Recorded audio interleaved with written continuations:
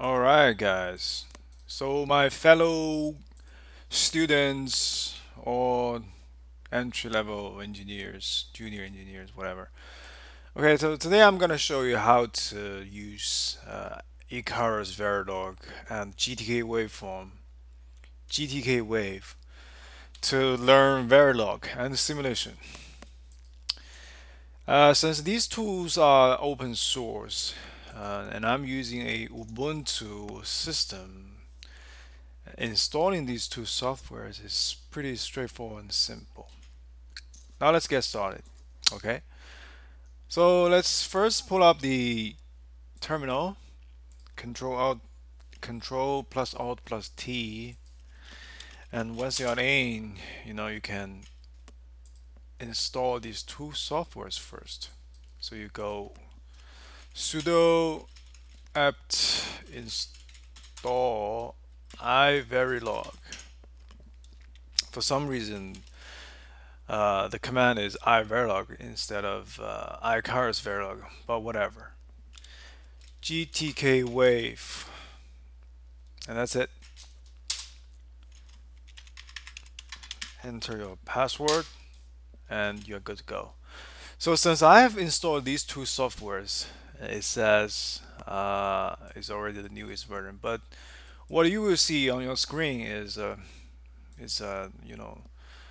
bunch of info that says something is being installed. Okay, so let me just make it clear that you are installing two softwares. The first one is called iVerilog, which is a compiler. So it compiles your Verilog code into something executable, something that is recognizable by the other software. For instance, if you're working on a FPGA and the compiler will, not necessarily this software, but a compiler, for example, Quartus, will compile your source code into a uh, bit file that can be eventually transformed into a bit stream that will be used to program the FPGA chip. So in this case, this iVerilog, it compiles your source code into something that can be recognized by the software, which is GTK Wave. So GTK Wave is a wave simulation tool. It basically displays the waveform of your test bench, so that you can know, you can debug your RTL code in this case, right? Okay, now that we have installed these two softwares, now let's do a simple example.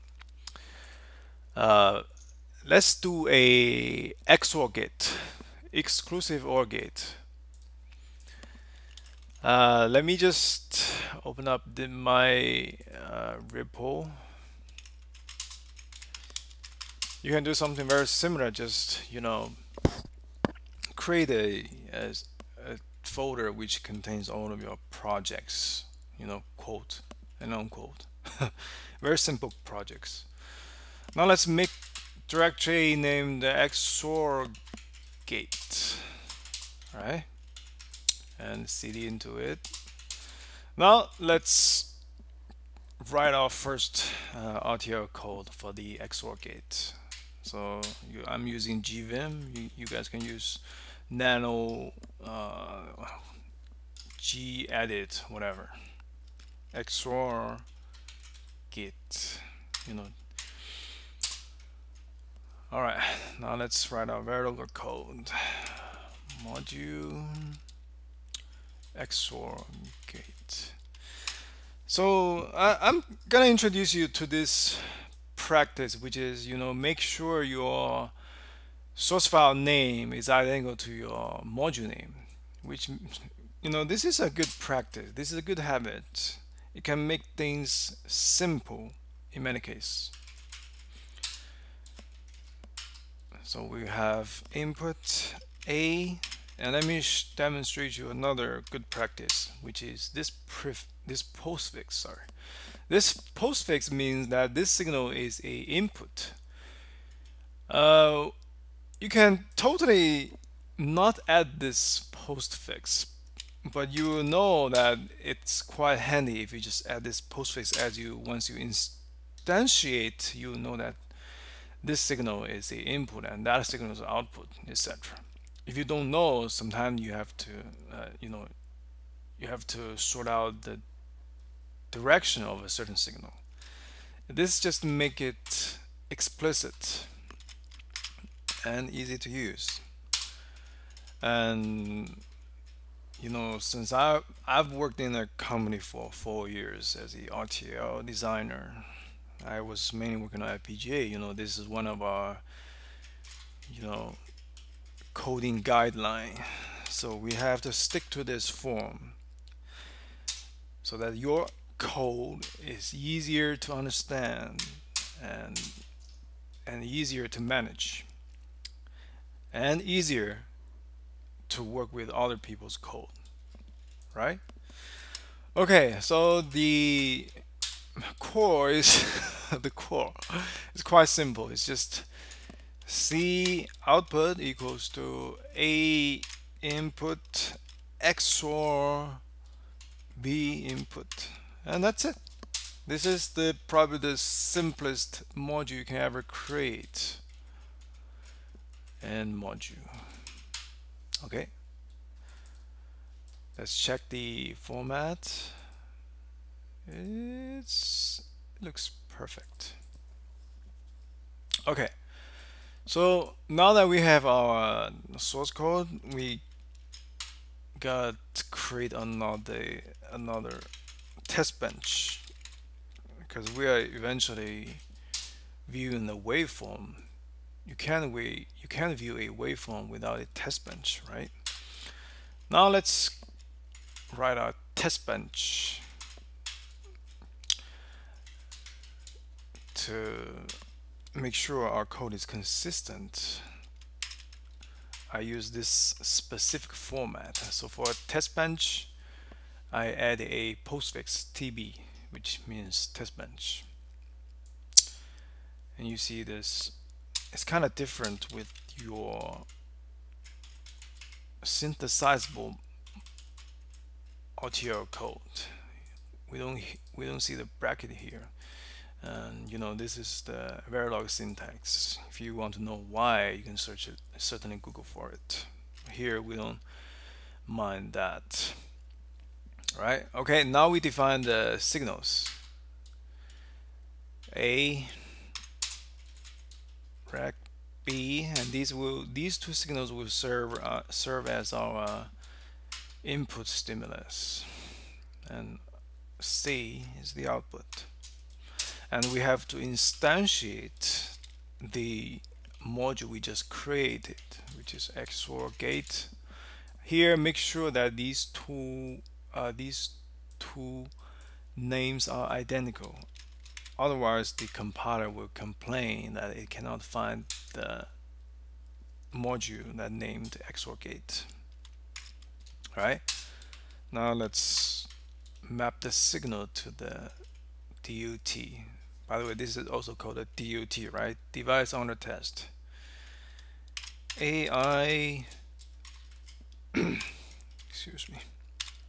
So here you know that this practice make everything so much easier.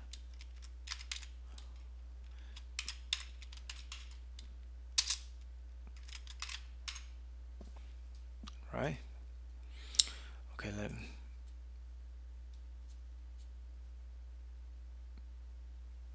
me make sure it's recording now. Yeah, it is. Okay, let me explain a little bit. So let's say if you don't have these postfix, and let's say you have another AND gate, and you have to know you want to connect these two modules with some signals. Since you don't know whether C is output or input, you might have a difficult time to figure out the direction. Now that we have this postfix, we know that this A and B is the input. When C is the output, and we know that A and B it serves as the input of the XOR gate. We know that XOR gate has two inputs and one output, so you will never mess up. So trust me, this is a good practice, all right? Okay, now we have instantiated, we map the signals. So these signal rec A and rec B, all these stimulus. So basically we can, in this initial block, we can, oh my typo, excuse me. We can specify how these two signals change over time. And let's just add some random value to these two signals. Okay, so before we modify the signals, we have to add these two commands, or not commands, these two lines, so that we dump the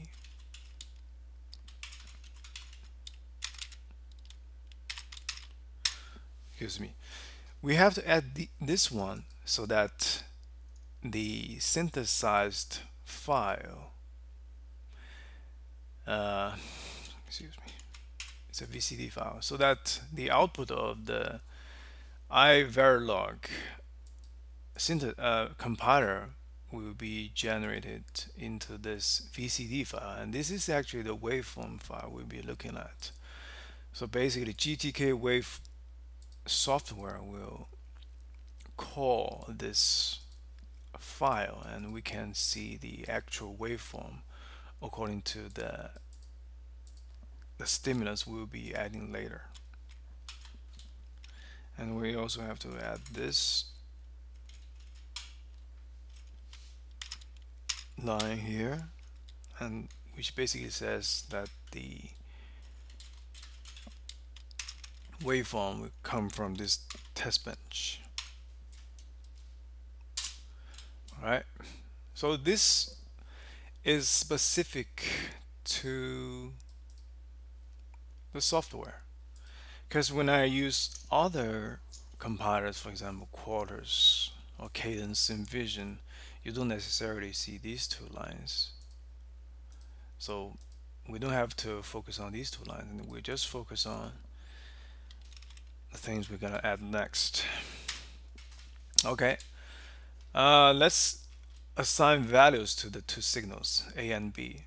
So number one, A equals to 1 prime B 0.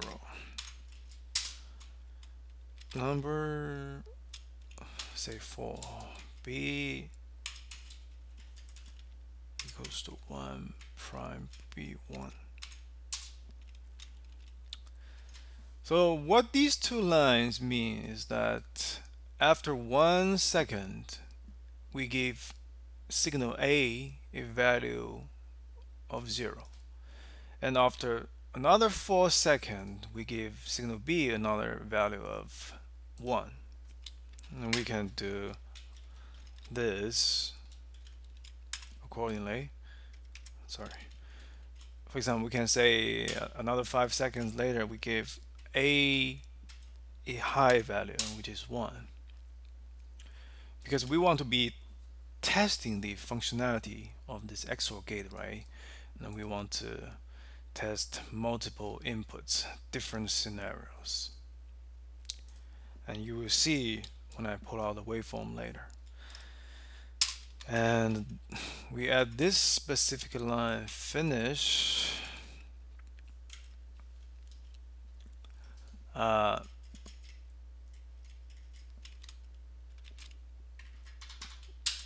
finish.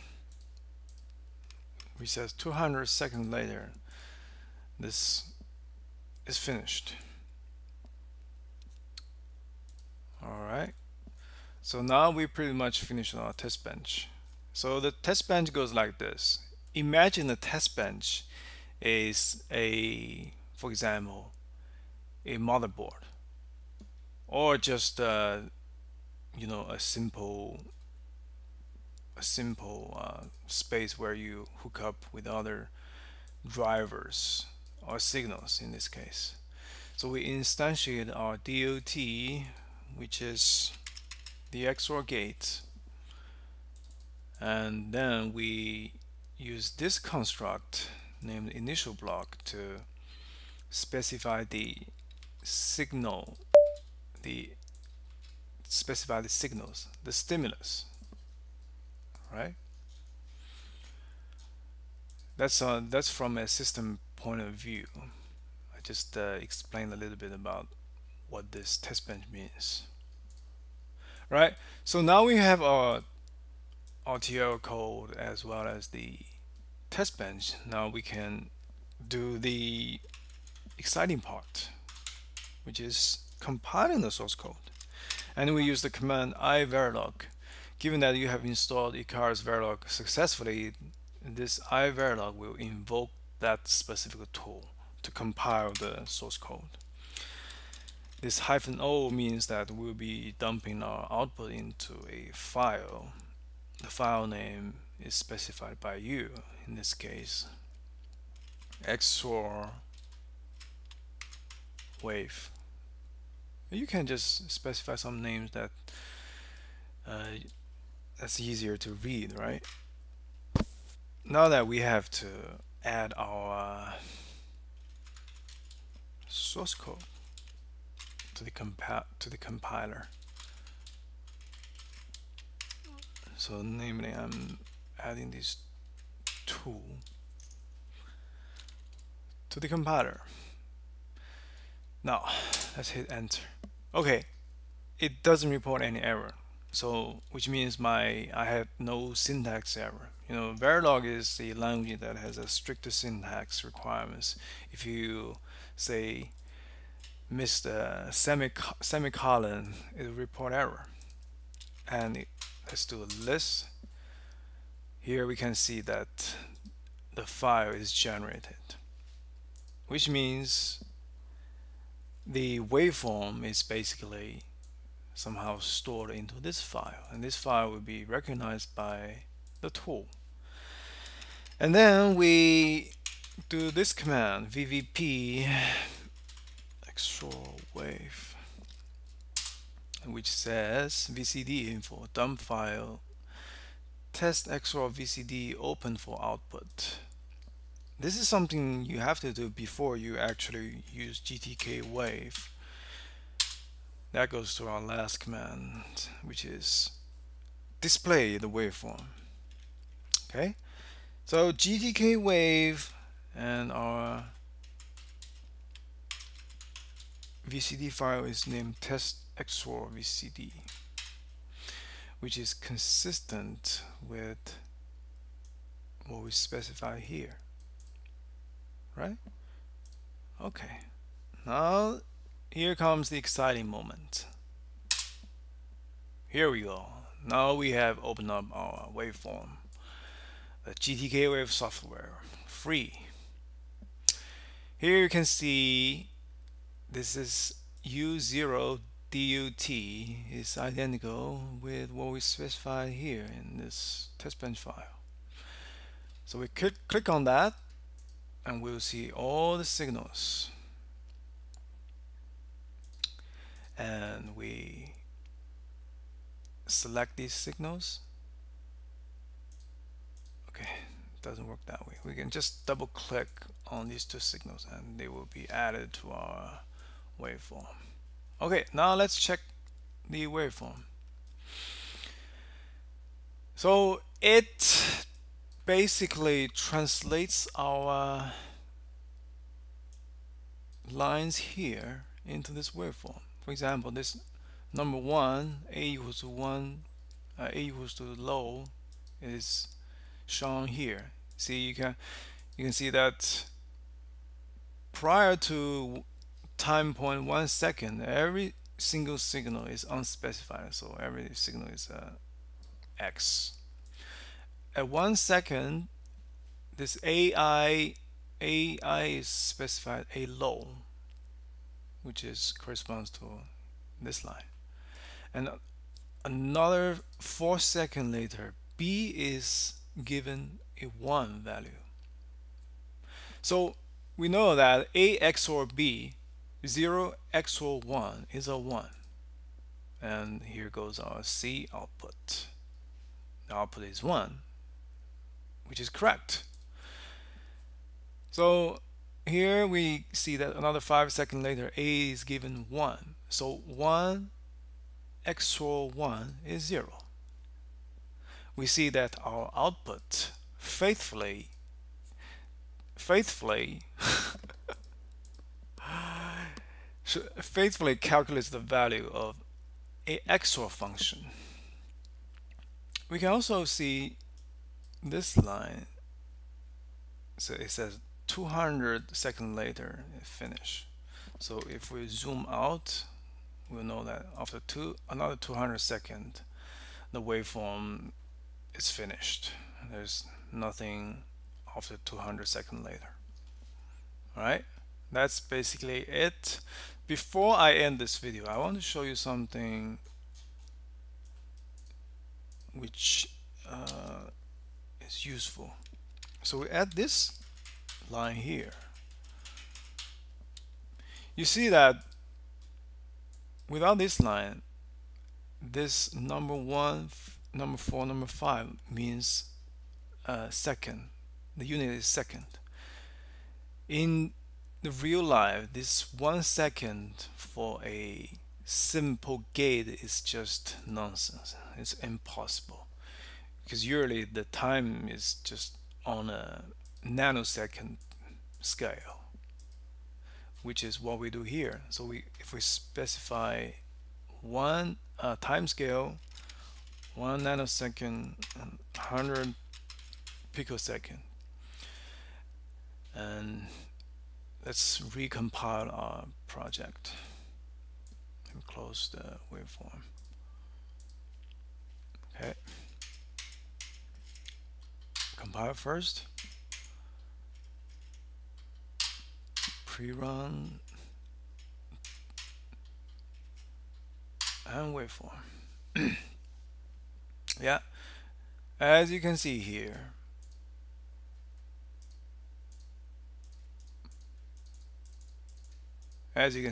here everything becomes picosecond, because we specified here that our granularity for the time is picosecond, 100 picosecond. So if we zoom out, we see that the test ends at around 200 nanoseconds plus. So with this specific line, whatever you specify here has this time unit pico nanosecond.